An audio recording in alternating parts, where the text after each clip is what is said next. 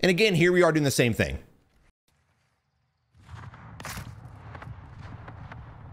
First off, I want to know how you guys feel about the update, the pros, the cons. Do you love it? Do you hate it? Rate it on a scale of 1 to 10, whatever the case is. I'm very curious on y'all's feedback before I really give you mine. And I need you right now. All right, I'll be honest. I do miss the old style Gulag. I like the 1v1, but I felt like I was better at 1v2ing in the other style than I am at 1v1ing in this style. Maybe it's because I'm a bot, who knows, but I can never find the damn enemy.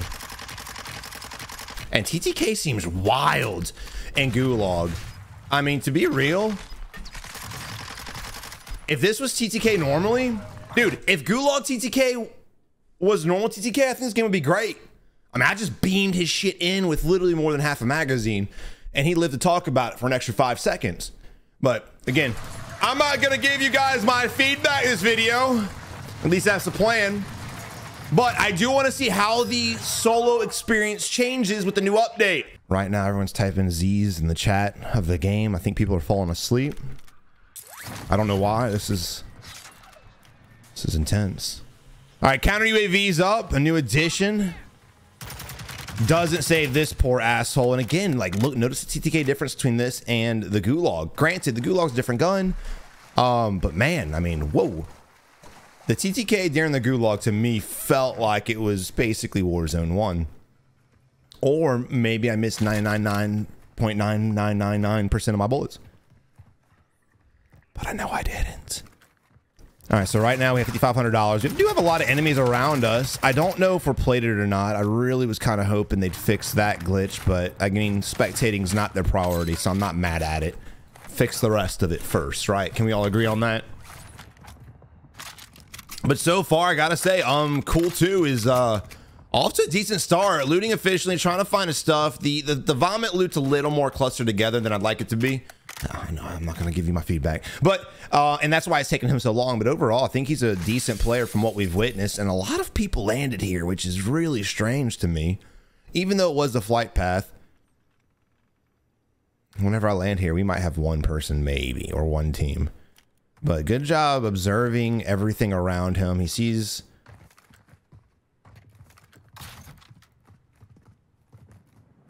We hear him above us. He's trying to figure out if he wants to go around the backhand side, which I wouldn't mind seeing him vault. I wouldn't mind seeing him vault through the window on the back ledge and taking this a little bit better. If the enemy is laying up here, this is going to be a terrible fight. And honestly, you know, you can't really blame Cool 2. You really can't. I want to, but it's just unfortunate. And again, that's, in my opinion, is why I think TTK should be extended. So if people are laying prone on rooftops with no skill, no ability at all, just watching a ladder for X amount of time, we could crawl up there or climb up there and actually have a chance to outplay the situation. It's personal preference, but I mean, I do believe you should just reward a little bit extra skill more than somebody laying prone watching the stairs or a ladder. And notice the guy we just spectated in him, right? And this is a lot of our argument about skill gap, because in my opinion, I don't believe this dude should ever outplay the guy we were just spectating. Ever. All right, we got sniped from the tower. Let's see if he pushes this. Let's see how he approaches this. Let's see if he runs. We're running it in the open.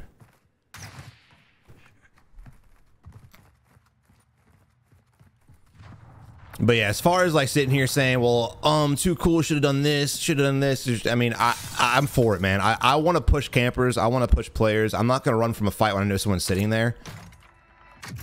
Even if I know I'm probably going to die. I die a lot of times every day.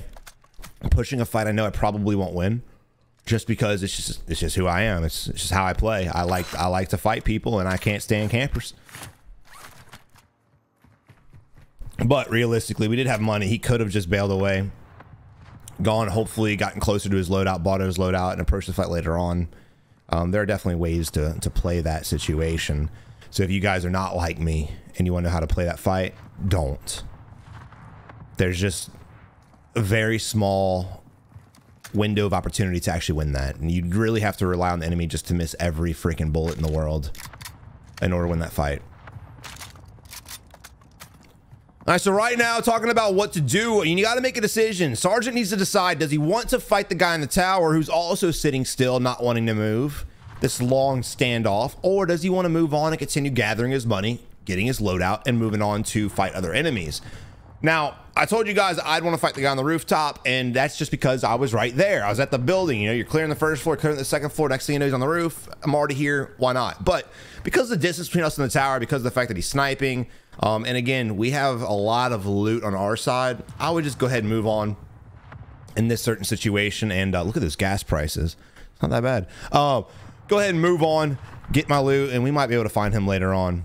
And again, I know normally I say if you know where players are, you have to fight them because they might kill you later on. But just like the guy we spectated, dude, if you go to push that tower, if you don't get killed in the open, he'll probably sit there waiting for you to come through the door and just blast you away.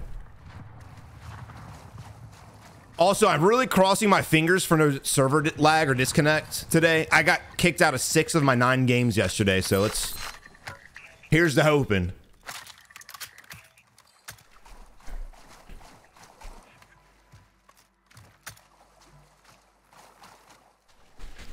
So a lot of those ladders that are being blocked by the boards, there was a wall there. All you have to do is get on the walls and then jump over them. There's a lot of areas like that, especially the stronghold over at oh great, thanks a lot. I'm trying to remember where it is. Somewhere around this area, right? No, right here. Okay, so there's a wall right here, and then there's a ladder going up to the stronghold building. So you just want to jump on the wall and then jump up on the ladder over the wooden part. And the reason why I'm saying that is a lot of people don't know that. When I do it on stream, people are like, oh my God, I had no idea. And I'm going to make a YouTube short for it just to show you guys. But just pay attention to those ladder jumps and things like that. A lot of the buildings are more vertical than you think. Gas is closing in. Relocating the safe zone. But again, and this is the mixture of the lobbies. This is why I'm kind of wondering how the SBMM really is in this game. In Warzone 1, I felt SBMM. I felt it hard. But in this game, I'll be honest, I don't really feel it too much because, I mean, 1, you see who I spectate. 2, you see the different types of players we spectate. We spectate some really good ones, some decent ones, and then some really not so understanding ones. So I think it's a lot less. I think it's a lot more loose in this game, at least right now. Granted, now that we have stats, it might get strict. Also, I know stats are out, guys. Y'all are gonna be changing your play style, trying to get your high KDs and things like that, and that's fine by all means. Work for something, but do not let your stats dictate the way you play. Of course, if you go on win streaks and you're not dying a lot, of course your stats are gonna rise. But if you're sitting in a random building, like the tower, way the hell over here, wherever it was, if you're sitting in the tower, not really in a gatekeep position, not really in a power position, you're just waiting, yeah, it's not really going to help you at all. Sure, you won't die, so your stats won't get tanked, but as far as winning, as far as getting kills, it's going to be a long, drawn-out fight for you. Excuse me, damn. And the reason, again, why I'm saying that is in Warzone 1, we spectated so many people just laying in the randomest spots. Spots that didn't make sense. Spots that were not an area where they were going to find kills, much less be able to go on and win the game. And ultimately, they would end up dying and tanking their stats. I just see a lot. People just try to focus too hard on their stats. They end up ruining them more than they end up helping them.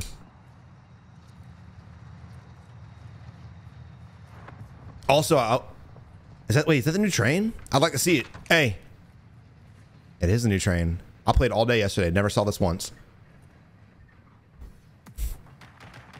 We've got.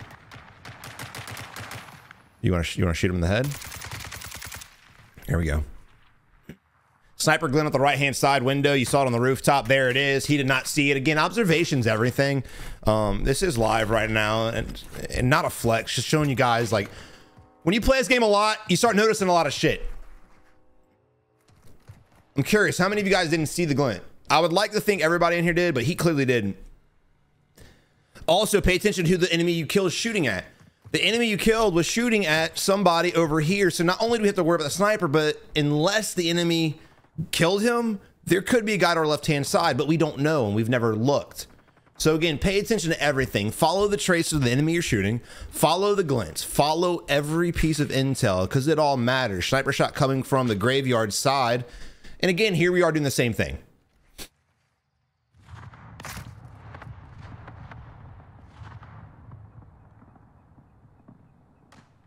What? I mean, thank God, but what?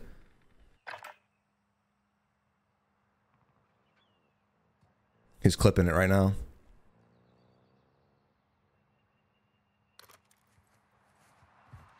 He's clipping it. I guess he had an angle on him. Maybe he did. But yeah, guys, don't lay prone in a building either. Granted, I wouldn't predict that, but don't do it. So now your boys that we were just spectating had 2 kills. He died. So his KD right now is a 2. If he dies in the gulag, it's now a 1. So all of that laying prone, probably trying not to ruin his stats, just ultimately did what? Nothing for him.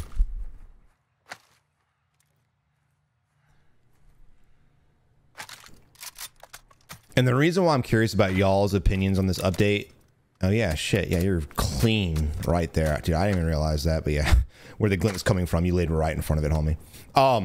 The reason why I'm curious about your opinions on the updates is because I, for one, think that I thought this update would change the playstyle drastically. I thought it was going to be such a drastic update that everything would change, people would play different. But to be honest, not only is it the same, it's more hardcore the same than anything. Meaning, what I experienced yesterday in playing for 9 hours was that people play more scared. I don't want to say scared. They play slow as hell. We just got double tapped. What the hell do we get double tapped by? I'm gonna have to watch that back in the edit, dude. I'm pretty sure we got tapped twice by a sniper, back to back. Thank God you were crouch walking, homie. I don't know if that was your boy though. He doesn't have a sniper on his body, so that is concerning. So it's the point, just play it up, reload, get your shit together, and assess the rest of the situation. Again, we're crouch walking here. Don't like it. Again, we got sniped. I think we got sniped. Regardless of what happened to us, the enemy didn't have any of those weapons. So there's still another guy around here. There he is. It was a sniper. I don't know. I felt like I heard us get hit twice. All right, so you're re-peeking the same angle. Don't like that. So as a sniper main, when you're sniping an enemy, you have to change your location unless you hit the enemy. So for that, the enemy was looking already at us. We peeked, we unpeeked. So where do you think the enemy's gonna aim to? He's gonna aim where he saw us. So when we do repeat, what's gonna happen? He's gonna tap us. Now, the only time you're ever gonna repeat the same situation is if you get the shot off the enemy first. That's it.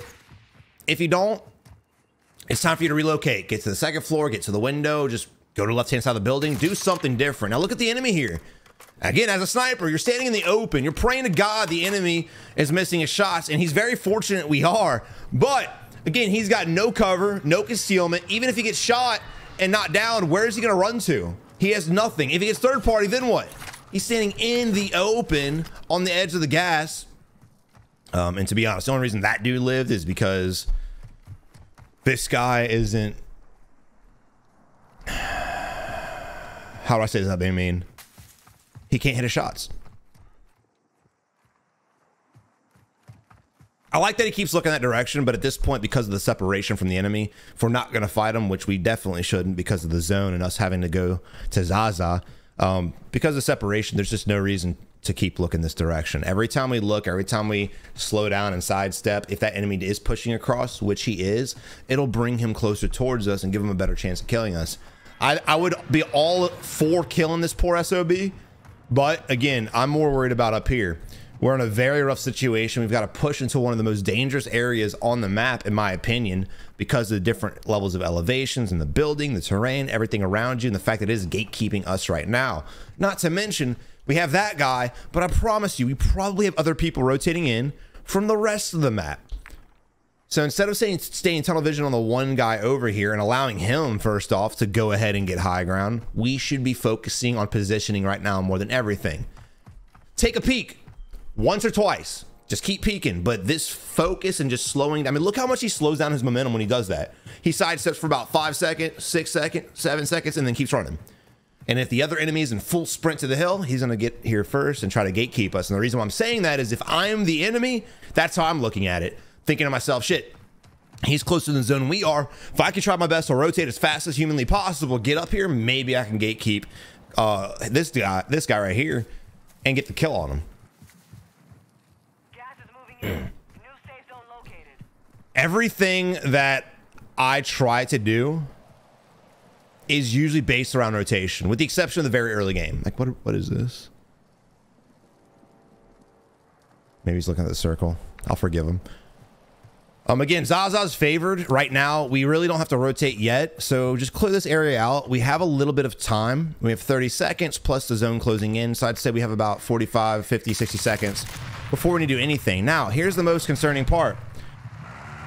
We need to get the buy. We have 27 grand and the buy is right next to us. And instead of remaining stealthy, instead of buying UAV and trying our best to play our lives, oh shit, and goes to the buy station, we end up getting on a four-wheeler, alerting everyone around us, hey, I'm here, and then we get clapped.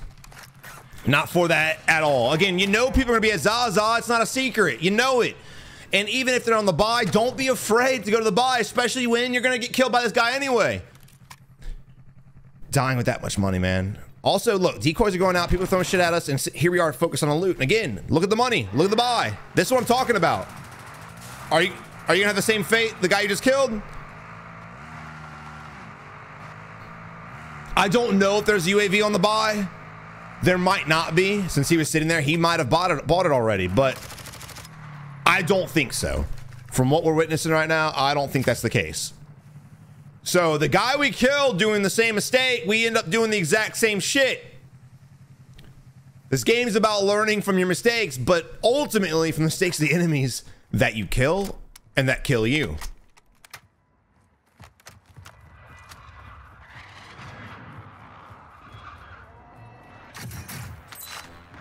Again, not really sure what we're looting for. I'm more worried about exactly. Dude, look.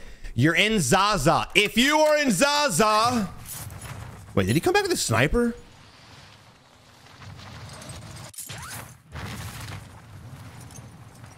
I'll be honest, I didn't know it was a thing. You come back with your primary? If you're in Zaza, dude, forget about everything. When he had 27 grand on him, all of his plates, all of his loot, he had everything he needed. Worry about the rooftops and the high ground and the terrain around you and not the damn crate. Now we're landing back at Zaza. We got a loadie to our left-hand side, which is probably where I would have landed to. Oh, he didn't come back with it. It was a glitch or something. Oh, there's a guy right there by the tents. He didn't even see him. Right there by the building, left-hand side. Doesn't see him still clueless. And this is going to end real badly. Now, unfortunate for us, the enemy's just camping it. So there's not really much. I'll say there's not much we can do, but... if he ends up looking over this ridge, we're gonna get clapped. He doesn't, which is strange. All right, testing our luck twice. Ooh. RPK sniper combo. As a sniper, do not ever do this. This is stupid. I'm sorry. This is just not the way. And the reason being is if someone pulls up on you, if someone gets close to you and pushes your face in, you're rotating, someone happens to be in a corner or a bush, what's gonna happen? They're gonna shit on you with a vector. They're gonna shit on you with anything. We got a guy at loadout. I don't know why we're rotating this soon. I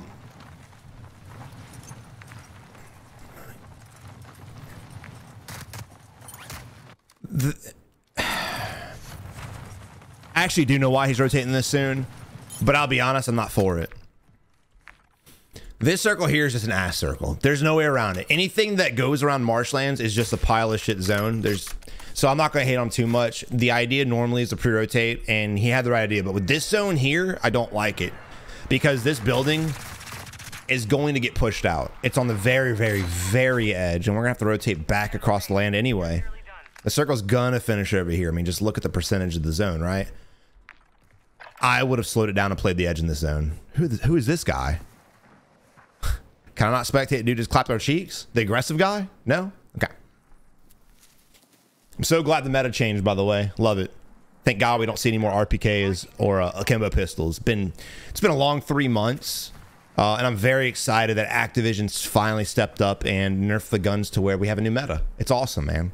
Really appreciative to the guys at Activision. If we can get a hand clap in the comment section for them, man, just really giving them all the love we can, I'd really appreciate it, dude. Do it. Don't do it for me. Don't do it for the Wolfpack. Do it for everybody in the Call of Duty universe. Thank you, Activision, for making a new meta.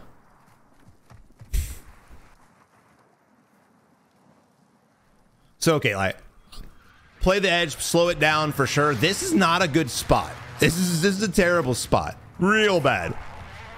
So where do you go? Well, right now we need to be gathering intel. We're looking up here, but we need to be looking down there. We see clusters being thrown. We need to find out where enemies are at. That is way too far of a shot for the RPK, homie. So we need to figure out, because I want to know if there's guys here. There's also a ridge right here. I want to know if there's guys here. If we are looking, if we're paying attention, then we can decide if we want to rotate there or not. If one enemy to our right, one enemy is definitely over here. That's where the cluster was shot from. There you go. There you go. All right, you got it, brother. I believe in you. There it is. Look at you.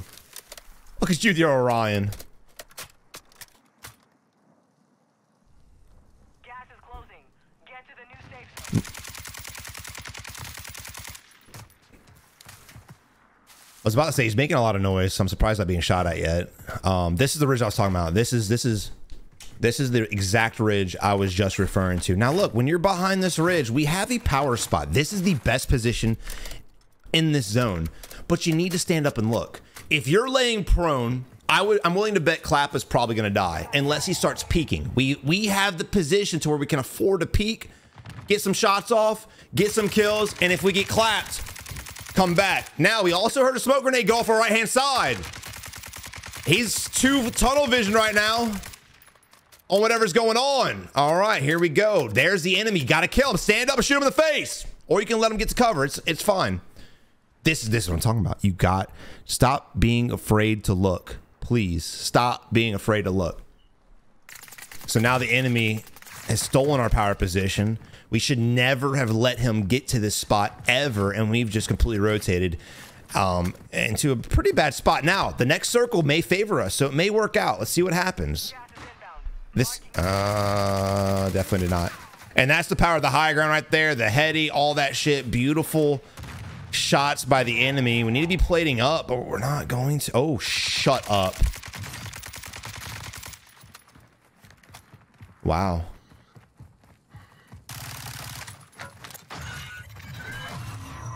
This game was extraordinary. Look, he won the game. And to be honest, that Dury saved his life, and it was a good play, rotating the complete opposite way, changed position, did great on that. But again, he should never put himself in that position. Playing that ridge was crucial. That enemy should never have been thrown across. The moment we heard that smoke grenade, what do? Stop fighting the guy that's fighting someone else that's not even a danger to us, and worry about the guy that's pushing your rock. Because honestly, I think the enemy should have killed us. But he did it. GG's.